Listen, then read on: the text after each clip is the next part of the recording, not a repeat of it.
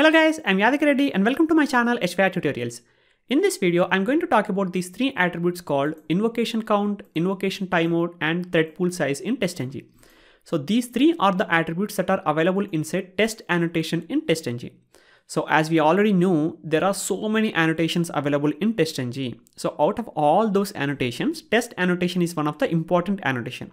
So for the test annotation, there are so many attributes available, and we have already discussed about some of the attributes in our previous videos. So if you haven't watched my previous videos, please go and watch those videos so that you will get a clear understanding like what are the attributes that we already covered and what is the use of that and how to use them and all, right? So then come back to this video and learn these things, guys. If you haven't covered those things there, please go and watch them and then come back to this video. So if you have already completed those things, continue with this video. So in this video, we are going to cover the remaining attributes called invocationCount, invocationTimeOut, and threadPoolSize. So basically these three are interrelated, guys. So that is why I'm going to explain about these three attributes in the same video. Fine. So this is the agenda for today's session, guys. So for every of these attribute, we are going to ask the questions like what, why, and how. So that is the points here basically. What is invocation count, why we need the invocation count, and how to use the invocation count. And then what is invocation timeout and why we need the invocation timeout and how to use the invocation timeout. And then what is threadPoolSize, why we need the threadPoolSize and how to use the threadPoolSize. So we are going to cover all these points inside this video, guys. So without wasting any time, let's get started. So first, before explaining any of these points, I want to explain one scenario. Then I'll come to these points, guys. Fine. So let me open the Eclipse. So here I have created one class and I have created one test method inside that class. Nothing fancy, guys. I have created one class and I have created one test method in that, and I have added some script. So let me tell you what exactly this script will do. So there is this website called random user. So let me take you to that.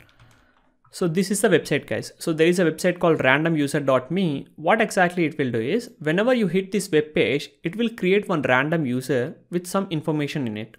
So it will have the random user name and email address, birth date and address and phone number and the password. So first, suppose in your application, you want to create some users and you don't know how to get the user details. Okay, maybe you don't have any fake data. So in that scenario, what you can do, you can utilize this website and just hit this website, and whenever you hit it, it will create a new user, right? So you can just copy paste these details into your application and you create your own users, right? So this is one of the best way to do that. So that is why I want to hit this website multiple times. Maybe I want to store all this user informations into one Excel file, or maybe just print it in the console. Okay. So the basic agenda here is I want to hit this website based upon how many number of users I want. So let's say if I want 10 users, I need to hit this website for 10 times. If I want 5 users, I want to hit this website for 5 times, right? So how do I perform that? So here I have added the code only to open this website, and just only for one iteration I have actually added. It will click on the username details and it will print the username text in the console, and then email address also it will print in the console. Fine. So this is for one iteration. And what if I want to hit the same website 5 times?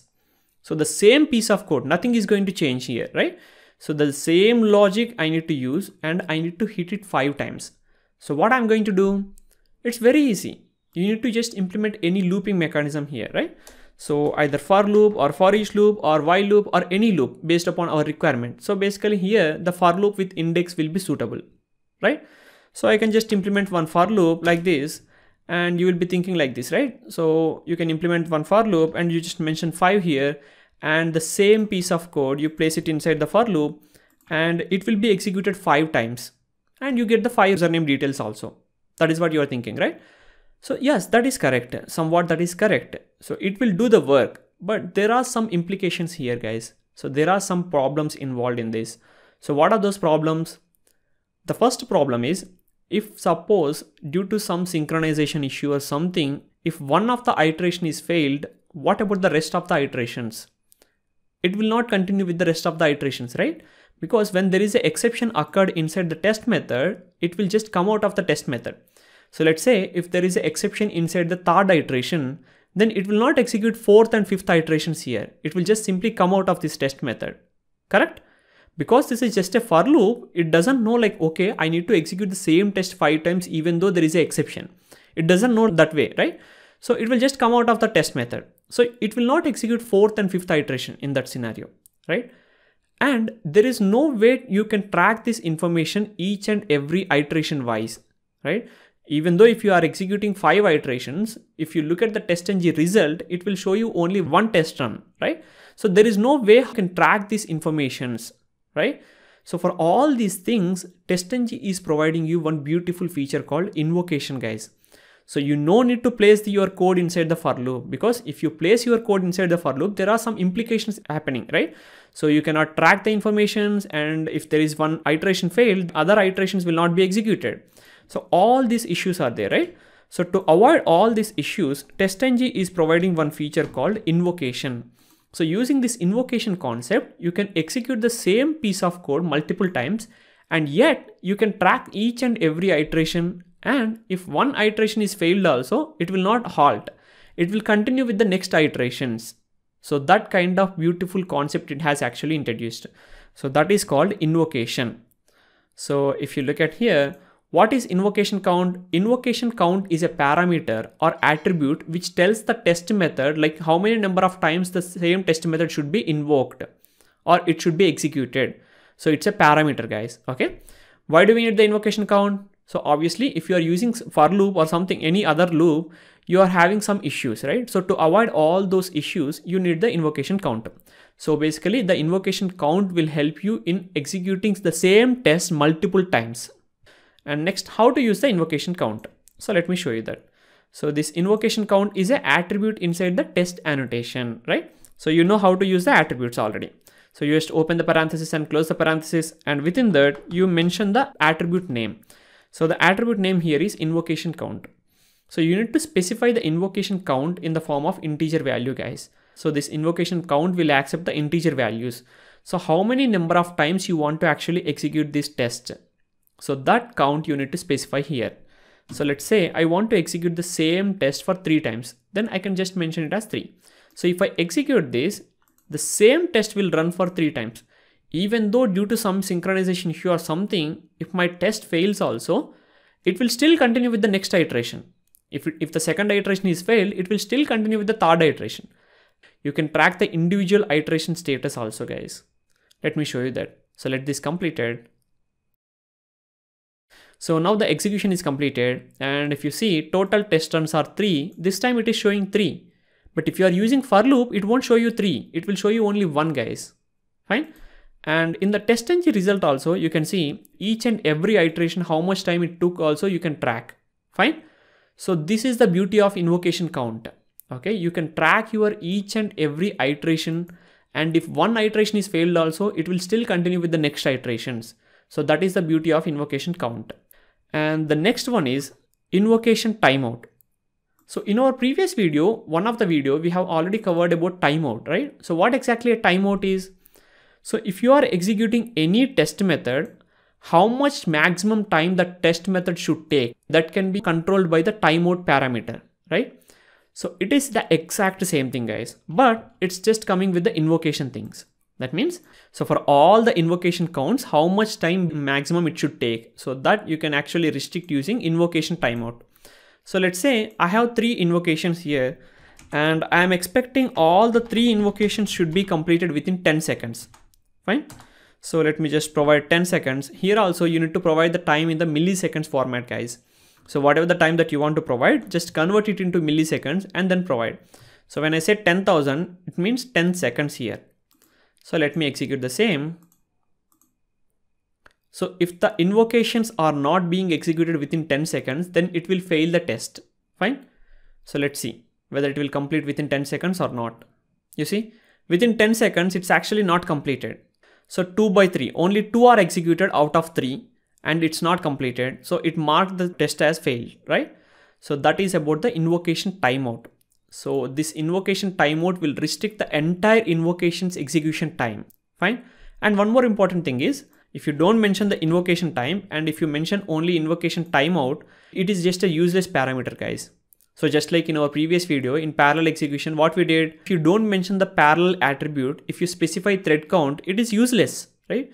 The thread count is only useful when you provide the parallel attribute value, correct? So in our previous video, we have already discussed this point, right? So this thread count is only useful when you provide the parallel attribute value. So in the similar way, this invocation timeout is useful only when you provide the invocation count.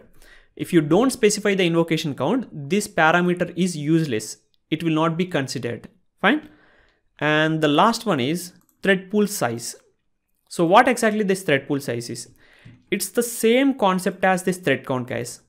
So here, whatever the test or whatever the classes that you want to actually execute, and if you specify the thread count, in those many threads it will be executed, right?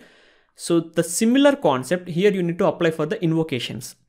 So whatever the invocations that you are planning, if you want to distribute them in the threaded mode, then you can go for the threadPoolSize. You can specify how many number of threads you want and on how many number of threads you want these invocations to be executed, and it will be executed based on that, right?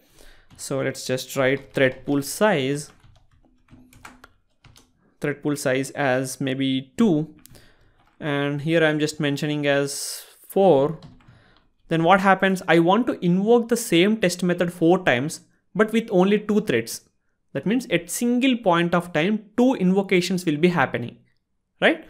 So that is the concept here. Let's just execute this and you can see. So you see, 2 threads are actually running here. And now 1 is completed and again 2 threads are running. So the same concept, guys, just like how the thread count is actually used in parallel execution, the same concept is used here, but only for the invocation count. This threadPoolSize parameter is only useful when invocation count is provided. Fine. So all these 3 are interrelated like that. So now you see all the 4 executions are completed and you can also see the result, individual status also. Fine.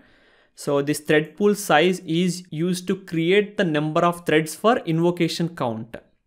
So when you specify invocation count, those many times your test method will be invoked, right? If those invocation has to be distributed on a multi-threaded mode, then you need to specify the threadPoolSize here. So these are the 3 parameters, guys. So invocation count and then invocation timeout and threadPoolSize. Invocation count lets you decide how many number of times your test method should execute, and invocation timeout will let you decide how much time it has to maximum wait to complete all these invocations. And threadPoolSize is used for creating those many threads for your invocations. Fine. So I hope you understand this video. So if you like this video, please hit the like button and also share this video with your friends. Thank you for watching. Bye bye.